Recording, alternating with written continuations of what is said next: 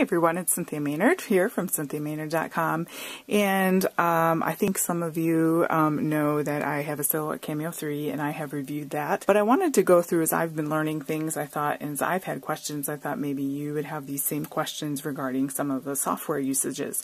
For example, today's video is on grouping and ungrouping and how that might sound simple, but I know for me, I hadn't used the software before, and I didn't, sorry I keep hitting the camera there, I didn't know what to do. And here you have the software, and for some of you that might, you know, not feel comfortable doing these things or whatever, but I thought maybe this video would help. So I'll just throw it out there, and if you can use it, you can use it. If not, that's great. So anyway, for example, if it's a great feature to be able to group and ungroup, obviously. So if I want to go to my library, okay, and I have all my designs in here.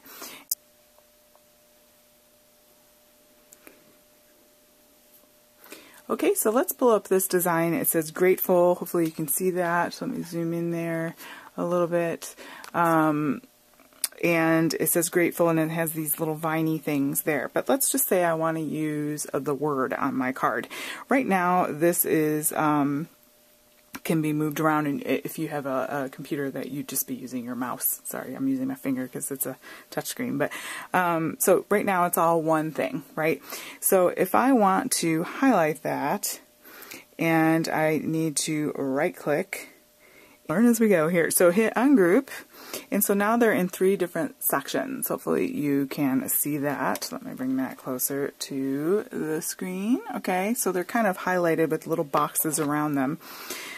So that's great. So now see how they're separate. And separate, I don't know why that came out so funny. My mouth is cold.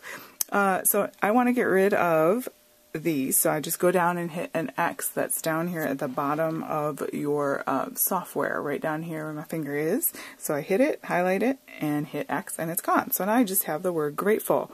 So now I can do different things with that. I can make it smaller, I can make it larger.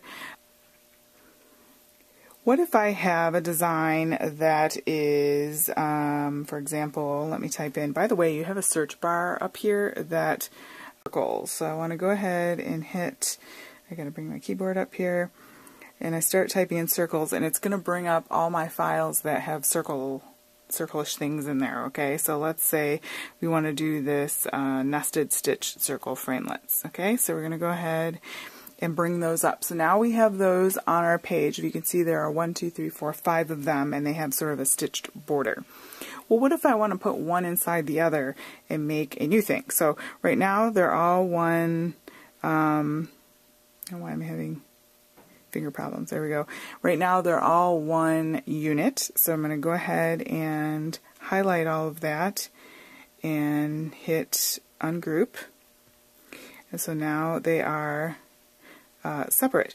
Now with this file, if you notice, hopefully you can see that. Let me zoom way in there as far as I can. Hopefully this will show up.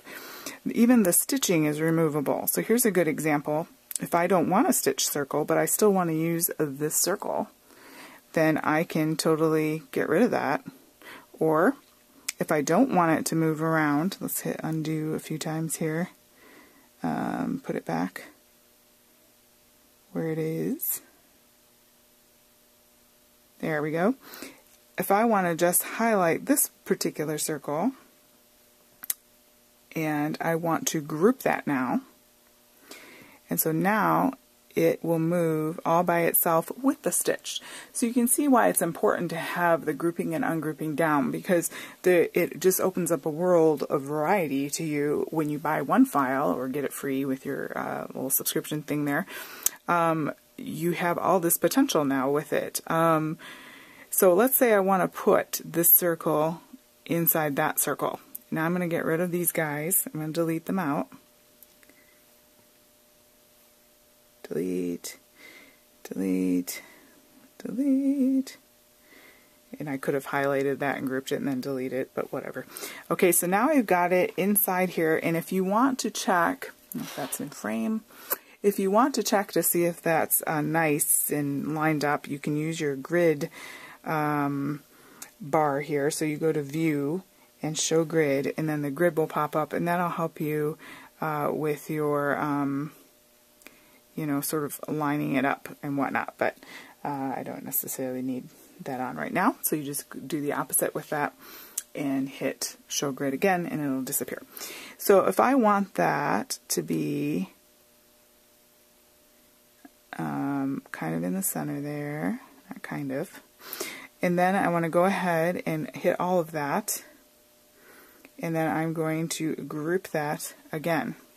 And so now we have a whole new thing here. And so when your machine cuts, it's going to cut inside here, and you're going to have, you know, a frame, as it were. And if you want to check your cutting settings, you just go over to where the cut button that you normally would click, and you can see. Now, if that looks like it's going to cut here. So if I want to make sure that it's just the outside and the inner circle, you can do different things with that as well, but that's for another video. I don't want to get too into it, but I want to keep it grouping and ungrouping. But just to show you that, you know, there's so many things you can do. Let's go to a different file here. I've even made my own file here, and the one I used, let's see, so I have a corner. I'm going to write in corner so that it'll pull it up quickly. Here's this file here, and these are a bunch of book corners that you could use in journaling and things, and you have different shapes. So let's say I want to use, I don't know, this one. So right now they're all together, so I'm going to highlight all of it. I'm going to highlight all of it.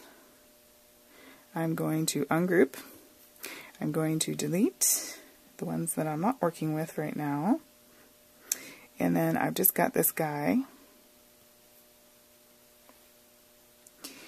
And let's say I want to make a shape with this, okay? Copy that. So I'm going to hit the copy, and then I'm going to hit the paste. And so now I have two of them, okay?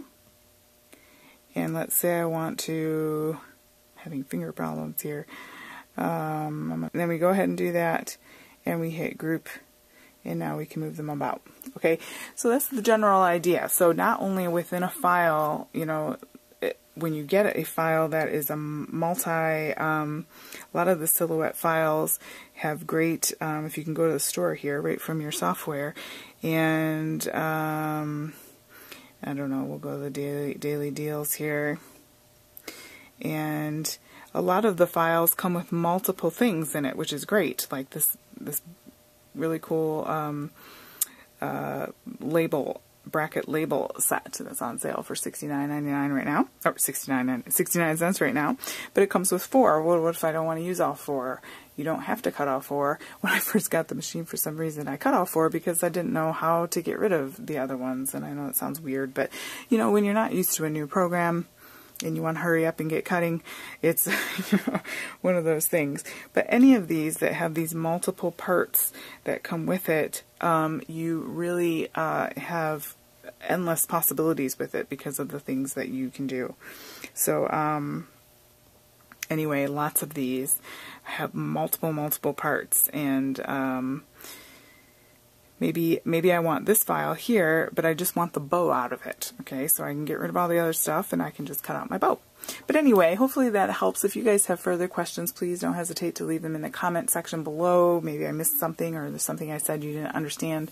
I don't want you to be afraid to use your machine. Some people felt a little nervous. You know how it is when you get a new machine and it's different. You have to learn things, and Silhouette does not give you a book with it. You have to go online and do all that reading, which isn't my favorite thing. I'm a book fan. And but it really is very easy to use once you acclimate yourself to it. So don't be afraid to play around with things and draw things and do things. Just draw simple shapes and kind of learn how to use the buttons. But the grouping and ungrouping, I wanted to put that out there because for me that was a question I had, how to group and ungroup. And I just wanted a video that just answered my question, how do you group and ungroup? So hopefully that answered that for you. Please hit like if that was helpful to you, and subscribe to my channel if you're new here, and please visit my website at CynthiaMaynard.com. Have a great day.